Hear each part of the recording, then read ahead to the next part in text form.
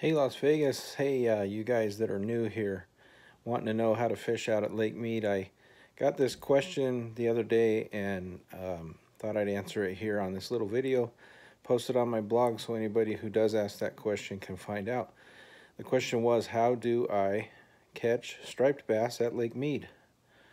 And I'll just tell you how I've done it before. So without getting too fancy, you're going to want a pretty large worm hook, and preferably like a bait holding hook. It's got the double barbs on the back side of the shank of the hook.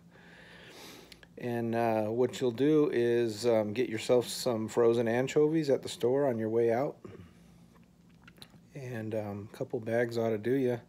Go out there at night because it's hot out in the summertime, and that's a good time when a lot of people want to fish in the spring and summer. Take yourself a camping chair, and you're probably going to want to have about 12 to 15 pound test on your fishing pole. That's the size of the line, if you don't know.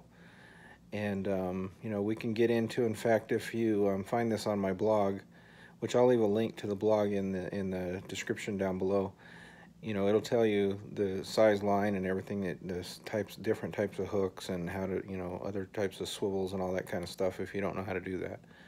But just basically, you're going to put on a whole anchovy and fish off the shore. If you're fishing off the shore, I would go to maybe Government Wash or Las Vegas Bay and fish off the shore right there. Government Wash is a good place because they release trout there, and of course the stripers like to eat the trout. Maybe you'll catch a big one over there.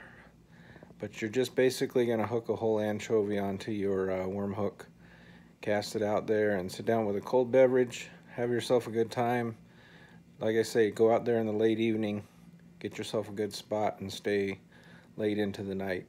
It'll be cooler. You won't have the sun beating down on you. All right, if you want to know how to fish for striper with live bait or off a boat or anything like that, put it in the comments down below and I'll get you a video on that. Have a good one. Bye.